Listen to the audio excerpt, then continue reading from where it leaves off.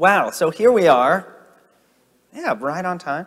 Here we are at session 7. We have made it all the way through to the very last of the sacraments that we're going to talk about as part of this study that we've been doing since right after Bishop Doyle's visit in January. We've been taking each week and talking about each one of the sacraments. We've been learning about each one, but the main thrust of this study has been not about kind of historical information on the sacraments or sort of what different parts of the Christian family think about each one, although we've touched on some of that. But really, this study has been focused predominantly on how each of the sacraments is an opportunity for us to encounter God as a means of grace, and how actually all of them invite us into a grace-filled life.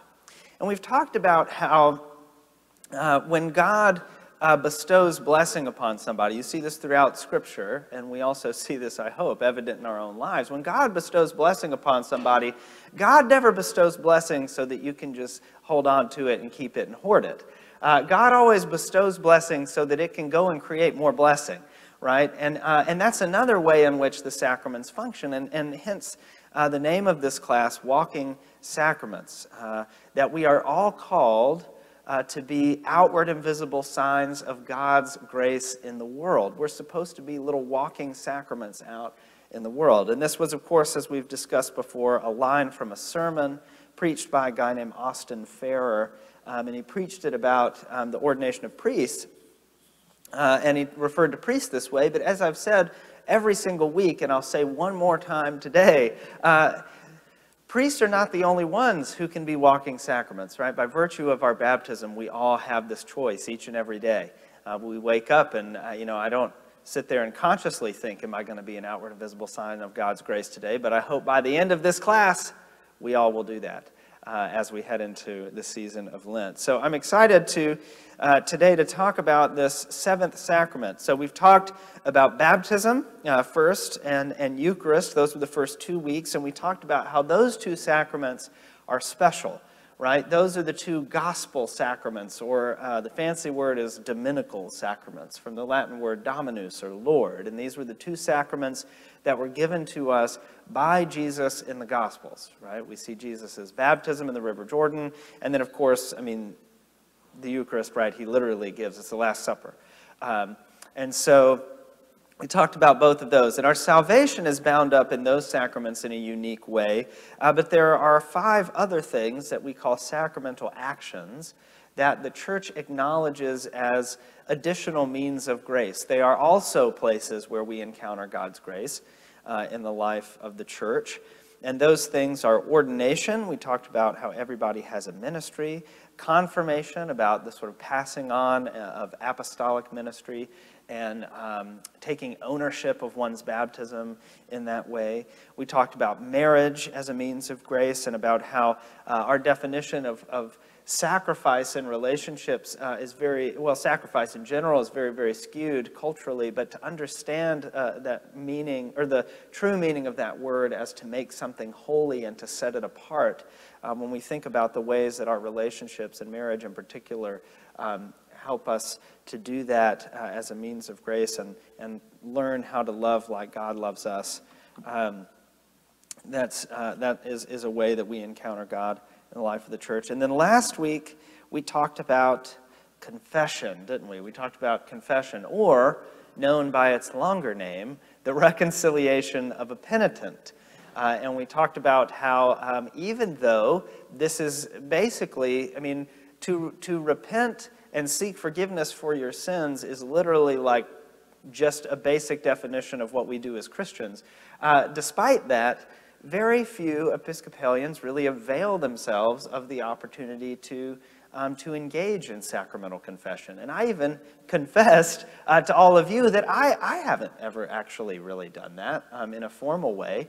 But that's probably something that I should do and need to change, because it is a sacrament where God's grace and forgiveness is made sort of real to us in a very powerful and tangible way. And we heard some stories last week from some folks who were here in this room who grew up or were for a time Roman Catholic. And of course, in the Catholic Church, this is a really big thing. You confess regularly to a priest. And when done well and in a healthy way, people shared their stories about how that was really just incredibly powerful.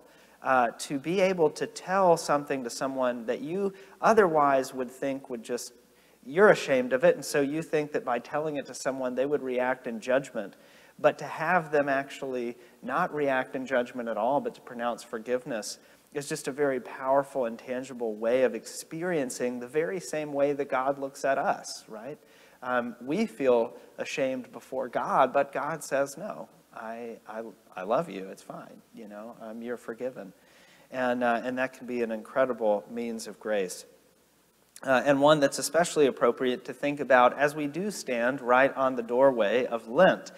Because beginning on this Wednesday, we're going to embark on a season that's all about confession and repentance and continuing to turn back towards God.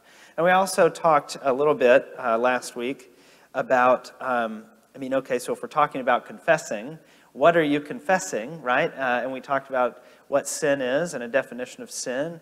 The word sin literally means to miss the mark. And so we talked about how sin is really just when we want to go our own way, right, as opposed to going God's way. And repentance is literally to turn back, to turn our attention and our focus back on God. And even though, typically those two words, sin and repentance, have sort of this fire and brimstone kind of association, sin can actually be a lot of really boring stuff. It doesn't have to be something really juicy and big, like embezzling money or, murdering somebody, right? Like, it doesn't have to be that. In fact, actually, like pretty much most of the time it's not, right? When we talk about sin in our lives, it isn't those kind of big things sometimes. It's the small things we do. It's the thinking that we can make it under our own steam, right? It's the disagreements that we have with those we love, or maybe the resentments that we carry, or maybe, again, it's the things that maybe someone has actually done to us, and we just can't seem to let go of it. Last week, after this class, actually, Dutiel gave me a really great little saying that, it's like... I think it was, oh man, I'm going to forget it. Of course, now he's not in this room to repeat it for me. But it was a really lovely piece of wisdom that had been shared with him about resentment being you drinking a poison expecting the other person to die. And that's, you know what I mean? And then that's kind of what sin is like in our lives sometimes, right? It's like we're drinking a poison, but we're expecting the other person to die from it. And confession is a way it's an antidote to that. It's a way to give that up, to give that back to God, to lift that burden, and to experience, as we talked about, liberty, freedom from those things that weigh us down. So that's what we talked about last week. And now we come to the final one on this graphic. We are at unction. Yes, unction, or the anointing of the sick. And so that's what we're going to talk about today. We're going to talk about unction. And then I am also going to, at the end of this, try to sort of wrap all of these together and bring this whole study together into a close. So that's what we're going to do today. So unction. What is unction? Unction is a funny word. We talked about that in the first week. You never hear someone casually use it. There are some churchy terms that get kind of used in other ways, word outside of the church, and even in the church we don't often say unction. We will say anointing, because that's a word we use a lot more. But what is unction? Unction really is just it's a synonym for anointing with oil. That's really all it is. And is used not just in Christian churches and denominations, but sort of like we talked about with baptism and things like that. The roots of it go back even further and kind of cross different cultural and even religious boundaries. Anointing of the sick in particular has been a customary practice in a lot of different civilizations throughout history, including the ancient Greeks, and certainly early Jewish communities did the same. It's been something that humanity has felt this kind of impulse to do for a very, very, very long time, that when you were sick, you needed to be anointed with oil. And, and at various points it was believed that the oil itself imbued healing properties and things like that. But this has been something that this anointing with oil has had this association with healing and curing for a very, very, very long time.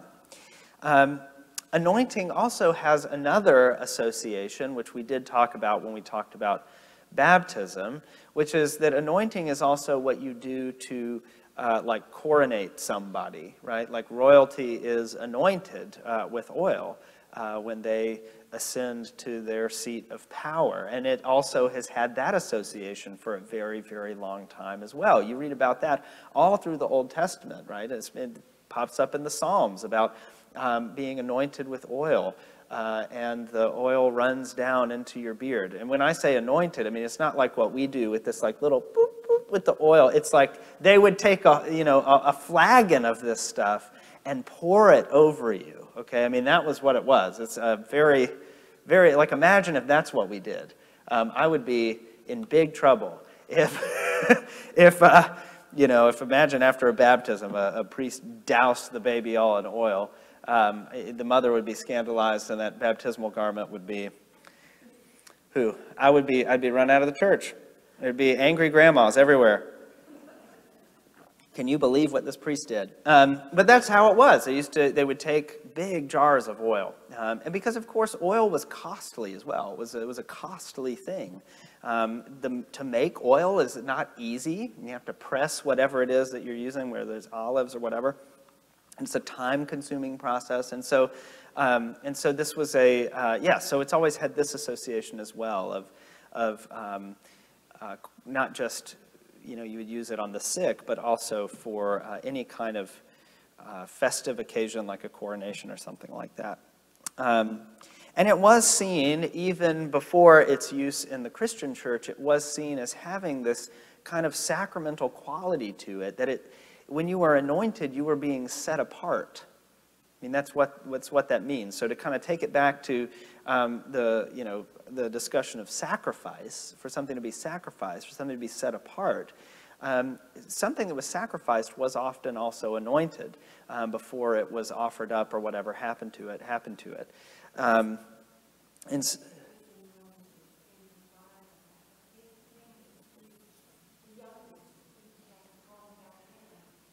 Yes, that's right. Yes, that's right. David was...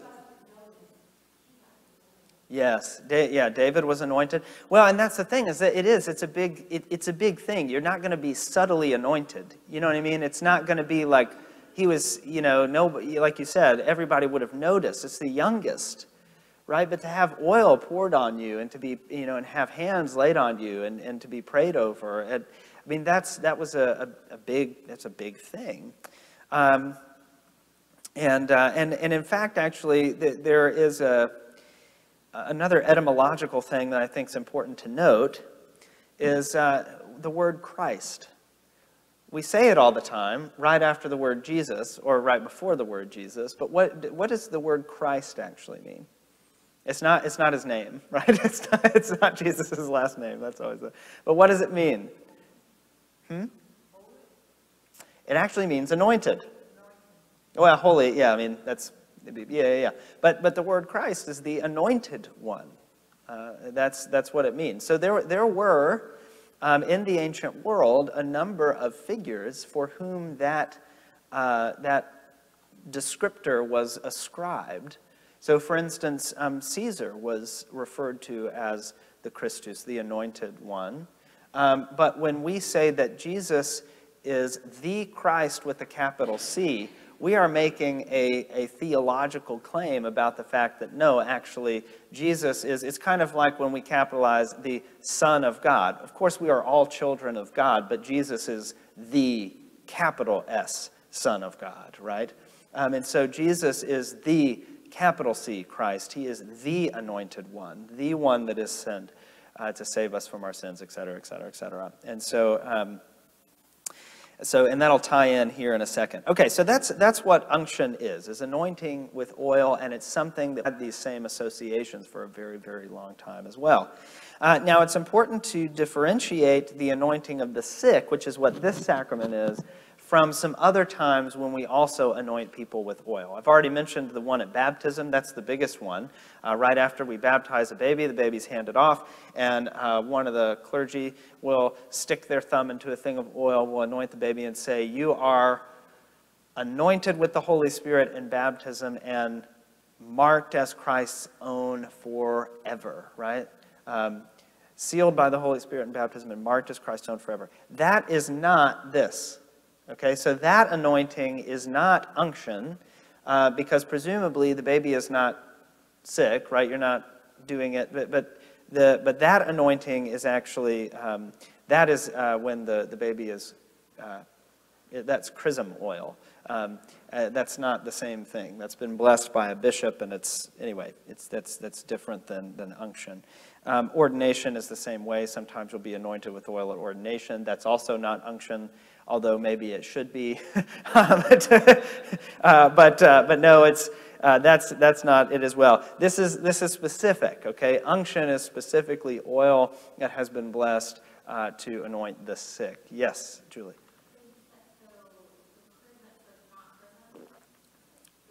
Yes. Yes. Mm-hmm. This is different. Now, sometimes this could also this can also be blessed by a bishop. There are places where the oil that's used at well, we'll get to this in a little bit when I talk specifically about kind of how it works in the Roman Catholic Church, because a lot of Episcopal dioceses will follow that convention, but chrism must be blessed by a bishop. Holy oil can just be blessed by a priest. That's used for this. Although you would typically still have it blessed by a bishop anyway, as I believe we do here. I think do make sure that every time the bishop visits, there's a whole bunch of oil that gets blessed in the back.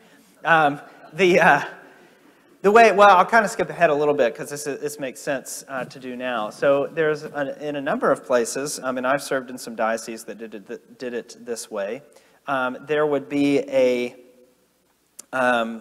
there'd be a time in the year, usually around Holy Week, where all of the priests in the diocese would gather together for a kind of renewal of their priestly vows.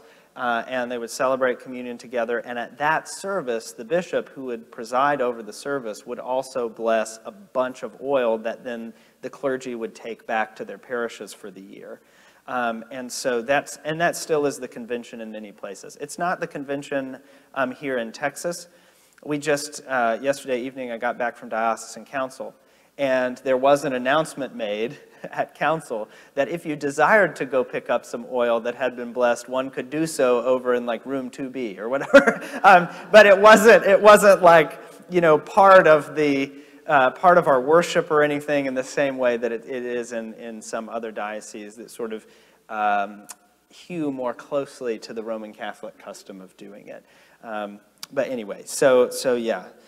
But it is different oil. And in fact, actually in seminary, they made a really big deal about this. You don't want to anoint someone with the chrism oil because they've already been baptized and it's different, and anyway, it was a whole thing.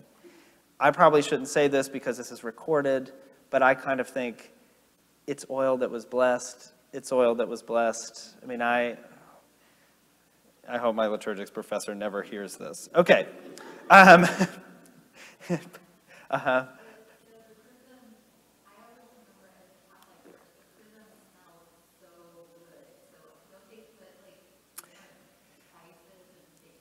Yeah, so they can. That's a good point. So there is a tradition. So of course, right, okay, if you have these two oils, right, you've got chrism oil and you've got the kind of your standard unction oil. There has arisen a practice of really like heavily spicing the the oils differently so that they smell differently. So the chrism oil, you're right, usually it's got spices in it. It has and then sometimes the other oil, they'll put like rosemary and stuff in, so it gives it this kind of nice scent to it. Because to be fair, if you're using it over a long period of time, it's just olive oil. I mean, olive oil is what we use. You use the purest kind of olive oil you can find. But of course, if you have olive oil in your kitchen, you know after a while it's, it starts to, goes off just a little bit, starts to smell a little sour. And so, yeah, you'd put things in it to keep it kind of perfumed and lovely and nice. Though there are some places that don't do that because people can be allergic to the things that you put in it, and then you put it on their heads, and then you don't want to give them this, you don't want to have like this blazing red cross on your forehead and have to take Benadryl after. But it's still very common, and I like it to have a little scent to it. Duke puts rosemary in ours to kind of give it that, so that when you open it and when you put it on your head. Because again, the sacraments, we talk about this throughout this class, right? About how the sacraments are these tangible things, right? They're these tangible signs of God's heavenly kingdom. And so I kind of think actually the scent is nice because it should be this really sensory experience every time whatever sacrament it is, it needs to be this really sensory experience. Yes? Very much an aside, but there was a medical study done about 2 years ago that proves that rosemary scent or oil basically renews your mind. Oh, there we go. I like this. That rosemary. Yes. Oh, God, yes. Oh, I'll have to tell Duke that. He probably already knows, but yes, so that rosemary, the scent of rosemary, the oil, renews your mind. That is good. Yeah.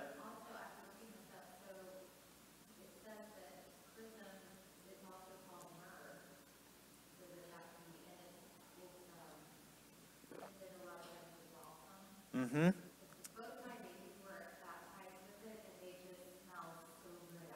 Yes, yeah. Yes, yeah. I think you've got to put some scent in there because otherwise, it's just olive oil, right? And this is, ugh. So my liturgics professor did have a little mantra that I repeat often when I think about worship planning, and it was maximize your sign value. Because, again, these are tangible sort of sensory experiences that are meant to draw us close to God. We experience God in these different ways, right, as we've been talking about. And so his whole thing was maximize your sign value. If you're a priest, because of course we're all in seminary, this is when he said this, if you're a priest and you're doing all these weird things with your hands over the elements at communion, but they're small and only you're doing them and no one can really see what they are, what does that mean? You know what I mean? You're not maximizing your sign value because it's not for you in the congregation. If I'm sitting over there muttering my own prayers to the chalice or whatever, that doesn't communicate the, Similarly with baptism, right? If you only, if you pour just like some churches, just like this teeny little bit of water in the font, it's just like, here we are praying about God parting the Red Sea and all of this sort of stuff, and then over here, just this little trickle of water into the font. So you want like a big flagon of water, and you want it to really, you want to make a lot of sound with it as it goes into the basin. That's why I love that we've got this big metal bowl, actually, because it makes this really good sound, and people can hear it. You can hear the water being poured. It's not just, and so, yes, maximize the sign value. And so I think the scent is kind of the same way, right? It's one of those things that helps kind of draw you into the otherworldliness of what's going on. And so, okay, so that's a different oil. Point being, that is not this oil that we're talking about with the anointing of the sick. There's also a kind of... what would be the right word? It's not a misnomer because it's not misnamed. That's not quite the word I'm looking for, but maybe misunderstanding about this. People often equate this with last rites. They think that this is about death or what you do before someone dies. And that's not quite not quite true. So that is, last rites are actually a series of things, hence the plural there, rites, right? It's not just one thing. And last rites does include anointing with oil, but it also often includes making a sort of a last sort of deathbed confession, or celebrating communion for the last time, and that kind of thing. So it's actually a set of things that are the last rites. It's not just the oil. And you actually anoint people all the time who, thank the Lord, aren't on their deathbed, right? I do this all the time to people who aren't dying. I mean, I guess in some sense we all are, marching towards the grave. But that's called extreme unction, when you do it like right before death. Okay, it's not. This isn't the last thing you do before somebody dies exclusively. You could be getting ready to go in for surgery, right, or whatever, and we'd come pray for you and anoint you with oil, and this would be what we're doing. That's unction. That's this. Okay, but I've noticed that just popularly in the life of the church, it sort of starts to become equated with only that thing you do right before you die. Okay, but that's not actually unction. Unction is just anointing of the sick. It could happen anytime you're sick. And in fact, we had at my former parish, and I know that we've had this here in various permutations, and we're going to hopefully bring this back soon. We've been talking about it for a little while. Having like a midweek Eucharist where you offer anointing with oil for healing at the communion rail. We did that every Wednesday at St. Luke's. We would do it. And it was a time where folks, again, sometimes who didn't have physical infirmities necessarily that they were coming to pray for and be anointed for, but it was more of a burden that they carried. It was almost like confession, you know what I mean? That's the kind of healing that they were seeking. It wasn't, I broke my arm and I've got to have surgery. Would you anoint me before surgery? It was also, I'm estranged from my daughter and she recently reached out to me, or something like that. I mean, that was the kind of thing. So, anyway, so anointing with oil, it is not, that's a long, long way of saying it is not exclusively the thing that you do when somebody's on their deathbed, okay? But it sometimes gets conflated with that because, anyway, okay. So let me see. I do technically have notes here, and as always, we know how well that works. We know my relationship with my notes is always a struggle. Okay. All right, I've already talked about last rites. Okay, so let's talk a little bit briefly about the biblical texts that where we find this in Scripture. And the main one is in the book of James, in James chapter 5, verses 14 and 15, where James writes, "Is any among you sick?" he asks. "Well, let him call for the elders of the church, and let the elders pray over him, anointing him with oil in the name of the Lord. And the prayer of faith will save the sick, and the Lord will raise them up. And if he has committed sins, they will be forgiven." Okay, that's in James chapter 5. And that's, again, like I said, I mean, James is writing in the very, very, very earliest days of the church, but presumably you can read backwards from here and infer that this was a practice that they were doing even then, right? That this was part of what the community of the faithful, the church, was supposed to be about. If you were sick or someone was in need, this was something you needed to do. Well, call for the elder of the church. The word there, presbyter, the priest. Call for the elder in the church. They will pray for you and anoint you with oil. And so, anyway, so that this is there. There's also a couple of other passages in the Gospels that are kind of trotted out around this idea of for biblical precedent for this sacrament. But it's very clear that it was important in the life of the early church, and we see this most explicitly in that verse from James. So, okay, let's see. Again, I've gotten a little ahead of myself here because we already talked a little bit about the Catholic Church, and so there are some.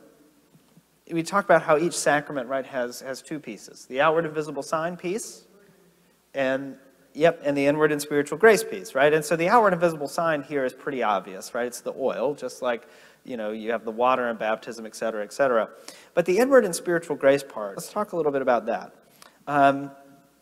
So the inward and spiritual grace part, actually a lot of these, and this comes more from Roman Catholic teaching, but I actually think it's very applicable, are very similar to baptism in a lot of ways. So one of the kind of graces that is conferred, one of the ways that we encounter God in when we anoint someone and pray for them, is that there's this uniting of the sick person, or the person who's in need. We'll define sick not just medically speaking, but like whatever is ailing them, whatever is causing them to seek out this sacrament.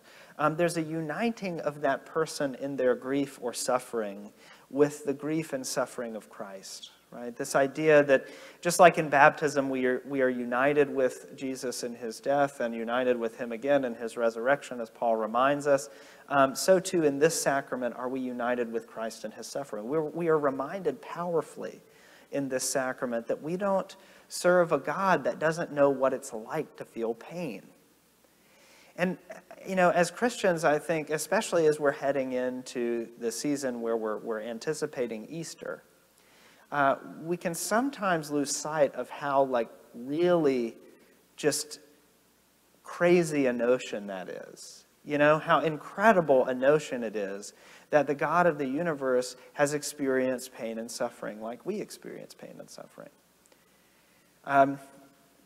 I once had a conversation with a good friend of mine in college. We were roommates. And he had grown up Mormon. He was, at that time, and is still an atheist. He's a secular humanist, and one of my greatest friends. I absolutely love him so much. And we would get in these conversations. He's a deeply caring and compassionate person, and so they were never. We could have, those people. They're very rare, but they're those people in your life who you can have these incredibly enriching disagreements with, that are not arguments. You know what I mean? They're like explorations, because you're talking as like two people who mutually care for one another, right? And so, he is that person for me. And he was talking about how one of his problems philosophically with religion in general, but certainly with Christianity was the idea of the problem of evil and suffering, right? How can a good God let bad things happen, et cetera, et cetera?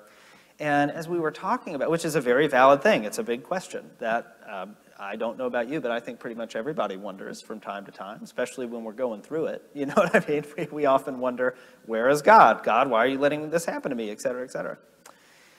And, he kind of laid out this scenario about, I just can't get over, like, if you like, just suppose you had, you were God, and you were all-knowing, you were all-powerful, all that sort of stuff, right? And you're sitting up there in heaven, and you've got this red button. And at any point, you could press that red button and end suffering for people on earth, and you choose not to do it. Doesn't that make you bad, right? Like, it does, And I said, yeah, actually, if that's how it was, it would, right? Like, but part of the thing for us as Christians is that actually that's not the scenario that we profess. The scenario that we profess is not a God who has the button and could end it at any time and chooses not to. Is the God who actually kind of came down and entered into the mess of it and suffered pain too. He experienced the suffering that we have. And for me, that absolutely changes the game in a pretty significant way. And so this is one of those sacraments where we are reminded profoundly, I think, of how we are, not only how God cares for us, but how God was in solidarity and is in solidarity with us in our suffering. And I think that's one of the graces that we experience there. And so because of that solidarity in our suffering, we also experience in this sacrament the sort of strength and will to persevere, to push forward, even when it's really, really hard. The courage that we need to endure in the midst of pain and suffering. All of that is wrapped up in this, to me. And then there's also kind of some understandings about, this as being another reminder of the forgiveness of our sins. It's a way that absolution is proclaimed over us in these moments, and thus the restoration kind of our souls to God. Remember, this is a very Roman Catholic understanding. But yes, yeah, Julie.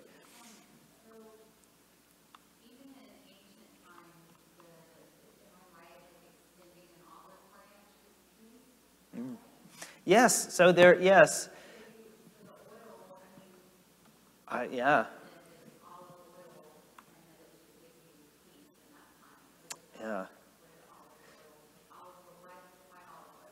Why olive oil is a good question. So I love what you just said about the association with the olive branch and peace, and how when you are anointed with the oil, which is olive oil, there is this association of peace and in finding peace in God and in the sacrament. I think that's very true. Now there are a lot of, the main reason for why olive oil is because that was the oil, right? That's the oil that they had in the Mediterranean world, and it was the most accessible oil to them in many ways. It was plentiful, and but I also think there's kind of like with communion, right? That part of what we are offering up. So at the offertory, right, it's not just that we collect the money then, but it's also the offertory actually refers to the bringing up of the bread and the wine up to the altar. And there is an acknowledgement in that action that what we are doing is bread is something that is produced of the earth, right? We have to farm it. We have to harvest the wheat. We've got to crush it up and make the flour, and we've got to, you know what I mean? And it's this like from God's bounty. Same thing with the wine, right? It's grapes, and you have to make it. And similarly, olive oil doesn't just come out. It's not like tree sap, where you tap the tree and then all of a sudden the olive oil pours forth or something. You have to, again, you've got to harvest the olives. You've got to make, anyway. And so I do think there's this acknowledgement too, and it's that it is part of God's provision for us as well. But I love that yes, the olive branch is a sign of peace as well. And so I think that's in here too. They do. They have to be pressed, yes. Yep, they have to be pressed. They have to be put under pressure, literally, and it takes time to make them. There's a lot of layers of meaning in that, which is one of the things that I love most about the sacraments. Is none of these have y'all noticed that, right? Like none of these have just like one superficial meaning. None of these are things that I can just stand up here and say, communion means this, and then we can all be done for the day, right? They're layer upon layer upon layer upon layer of richness and meaning and resonance. In many ways, the sacraments are very much like parables, right? We studied the parables early in the fall, and we talked about how there is no simple, pat kind of takeaway from each parable, but rather each parable invites you deeper into exploring the mystery of the kingdom of God. And that's partially why I say that the sacraments are an invitation into a grace-filled life, is because they too draw us deeper and deeper and deeper into the reality of God. And so there's a lot we could unpack with just the symbolism of something needing to be pressed and it bringing forth healing and all that sort of stuff. Okay, so oh, we're still good on time. Okay, so I really like that. I like that you brought that up. So everything that I've been saying is true about this sacrament and true about how we understand it. But I want to take just a little sidebar and talk about this sacrament in Anglicanism specifically. So in the first Book of Common Prayer, because this ties back to kind of what we talked about in Advent with our class on the distinctives of the Anglican tradition and kind of how we came to be as Episcopalians and about the history of the prayer book and all that sort of stuff. And in the original prayer book that Thomas Cranmer, if y'all remember him and his big beard that he had in the painting, so Thomas Cranmer, the first prayer book, as you may remember, was almost just pretty much a translation of the Roman Missal, right? into English. And so because of that, it included the anointing of oil with the anointing of the sick with oil in it. But then a couple later editions of the prayer book omitted the oil.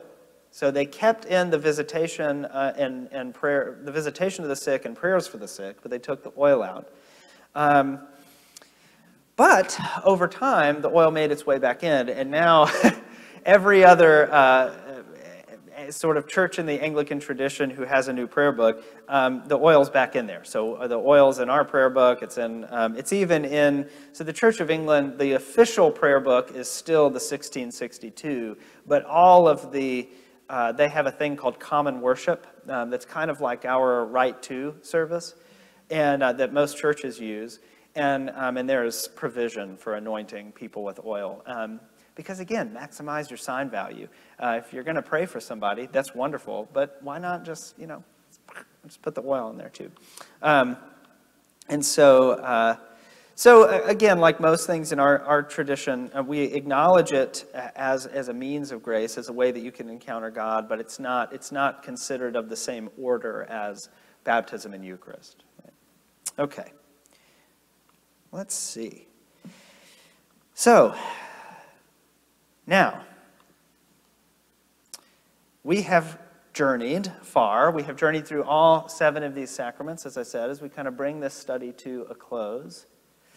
And I think it is really fitting that we end with unction, because I believe that unction serves as a good image for us to ponder, as we've talked about, for a lot of reasons, and a good challenge for us to take up.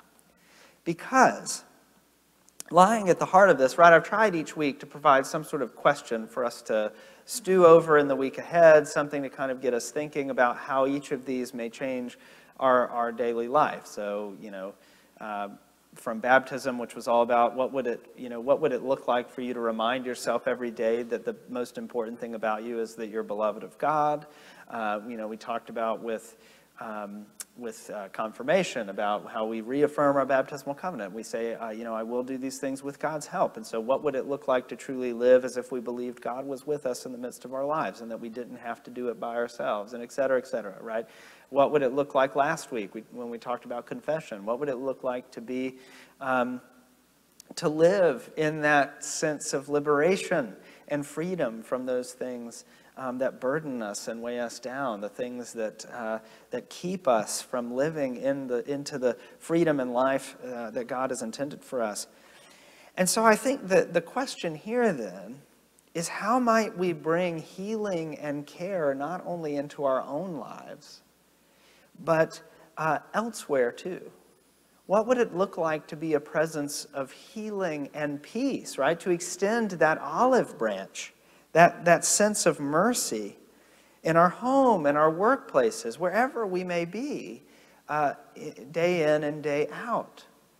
What would it look like for us to be reminded and to remind others that God isn't indifferent to our suffering, but was actually in it and is in it with us?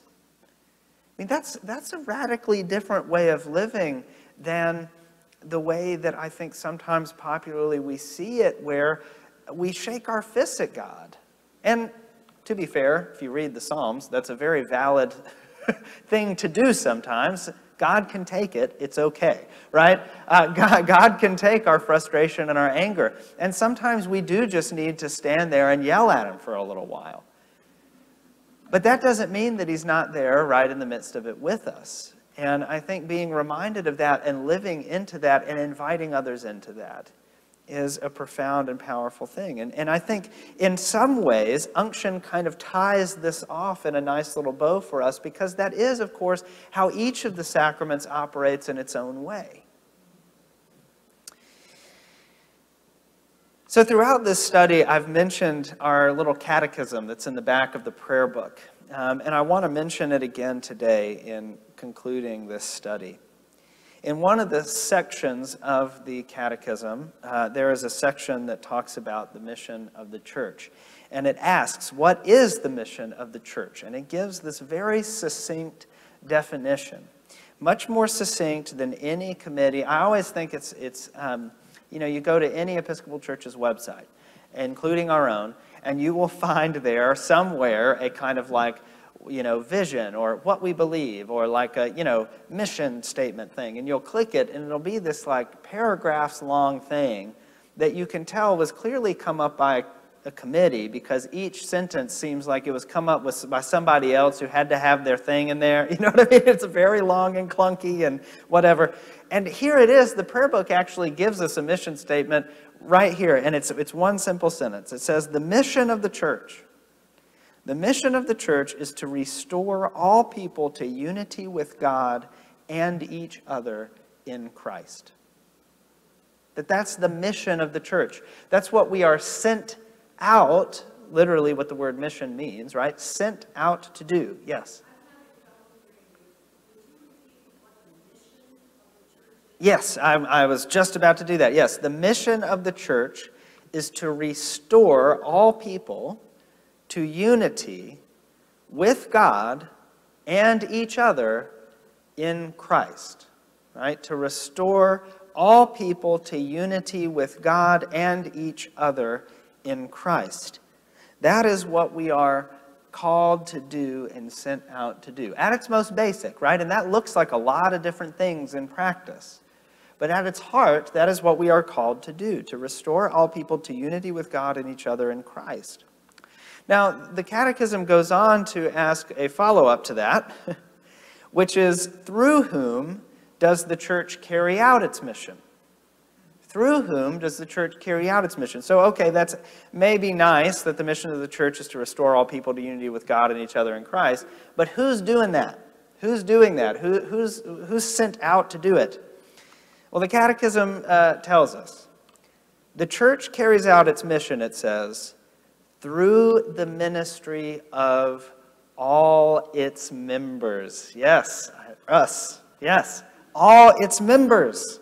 All of its members. That's who carries out the mission of the church, all of its members. As I said from the very beginning, and especially when we talked about ordination, every single baptized Christian has been given gifts to use in service of God's kingdom. And those gifts being used in service of God's kingdom is the mission of is the ministry of the church. That it's not me and Mother Kelly that do ministry, and then y'all kind of like thank us for our service or something. We have a particular role and part to play. We hopefully help encourage you. We hopefully help equip you to do this work. Hopefully we administer the sacraments. That's a part of what we do. But the ministry of the church is not done by clergy and then everybody else watches. The ministry of the church is done by all of us, all of the church's members. And each and every one of these sacraments that we have discussed throughout this study is not only the fuel that we need to accomplish this, it's not only the sustenance and the nourishment and all of that we need to do that work. It's also the invitation into it, the invitation into that work. Now, okay, I'm going to mention this actually in my sermon for today. But sacraments, right, and I hope you've noticed this as well. Sacraments are all extremely ordinary things, right?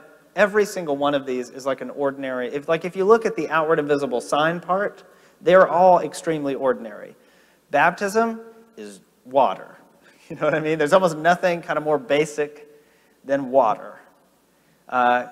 Communion, bread and wine. And sometimes, like I mentioned, we're sort of not convinced that the wafer is even bread, right?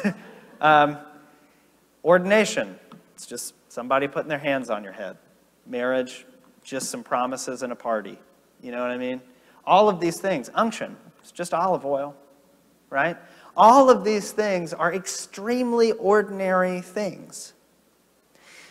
But here's the thing, right, is they're extremely ordinary things that are made extraordinary through the power of the Holy Spirit in our prayers. The waters of baptism are absolutely not ordinary, are they? It may just be water, but through the power of the Holy Spirit in our prayers, actually, and this is what I mentioned in today's sermon, so spoiler alert, but the waters of baptism become the doorway to our salvation, right? And similarly, like today, we talked about unction, and unction may just be olive oil, but through prayer, actually, it becomes solidarity with Jesus and his suffering. It becomes a way for us to know and feel and touch and experience God's peace in our lives. Part of the beauty of the sacraments is that they are so absolutely ordinary, which is, I think, part of what you see when you really stop to think about what they are, is that God's present in all of the ordinary things. Right? That the earth is, as the poet Gerard Manley Hopkins says, is shot through with the glory of God. I love it. I love it.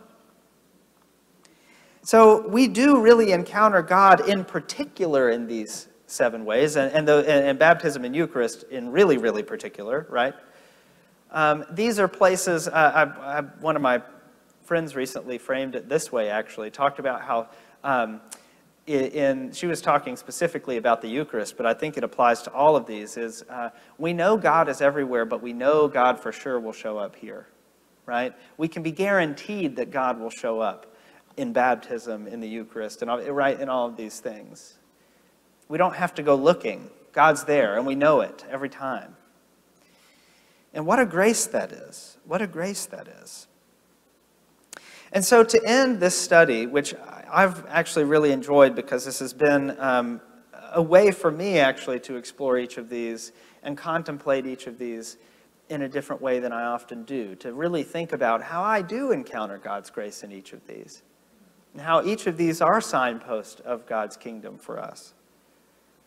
But I think the takeaway for me, right, if this class is about becoming a walking sacrament, an outward and visible sign of God's grace out in the world, and if the sacraments are not just places where we encounter God's grace, but they're actually invitations into a whole life filled and permeated with God's grace, then the challenge for us, if I'm going to leave us with one, I know I asked that question about, how do we be a presence of healing out in the world, and that's a good thing to be, but I would go a step further and say the challenge for us in this whole class is then how do we invite people into this life?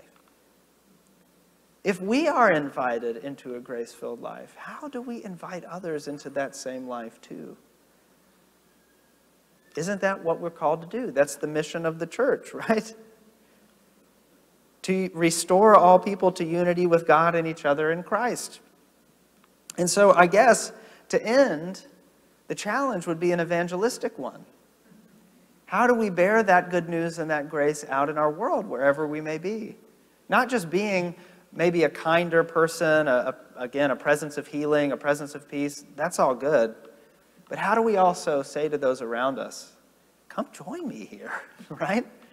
The water is good. Because the world needs that, right? The world needs more walking sacraments. The world needs more outward and visible signs of God's grace. And so as we bring this class to a conclusion and as we get ready to enter the season of Lent, I can think of no better season actually to contemplate how part of our repentance during this time as we head towards Holy Week, part of our turning back towards God, can include inviting others in, inviting others into this grace-filled life where we meet God and find that grace fulfilled in our own lives. So with that, let us end in prayer, and then we'll go forth, because I've got to get ready for church. The Lord be with you. Almighty and gracious God, I thank you so very much that you do make yourself known to us, as Acts says, in the breaking of bread and in the prayers. That you do give us these signs that remind us that you are not far off, but that you are very near us, that your kingdom is very near us. That your kingdom is something that we can touch and feel and taste and see. God, I pray that we would be nourished and sustained by this grace that we experience here. That we would encounter you in new and profound ways in our life of faith and worship. And that we would be courageous and inviting others in to experience that same grace-filled life that you have blessed us with and bestowed upon us. I pray that you would be with us, that you would give us all that we need, because we know that you do, that you would give us all that we need to be those outward and visible signs of your grace and your kingdom at work in the world. For it's in your name that we pray. Amen. And now go forth in the name of Christ, rejoicing in the power of the Spirit. Supposed to say thanks be to God as well, but I'll take it, yes. All right, thank you all so much. It was a lot of fun. And next week we will, thank you. Yeah, thank you. Next week we will begin a new study that I'm really excited about, and more information will come out about that this week. And it's be a little bit more discussion-based than this one. We'll have some table discussion and some questions, and I'm really looking forward to it. It's based on a book called Seculosity by a guy named David Zoll. You don't need to have read the book to get stuff out of the class. And in fact, I'm actually going to be rearranging a lot of the chapters in that book and doing it very differently than he presents it in the book. But it's all about how we've taken all of these parts of our lives and turned them into religions. But religions without grace. And as we've just been talking about these past 7 weeks, grace is pretty crucial. So we'll be talking about that as we journey through Lent together towards Easter. So, all right, see y'all next week.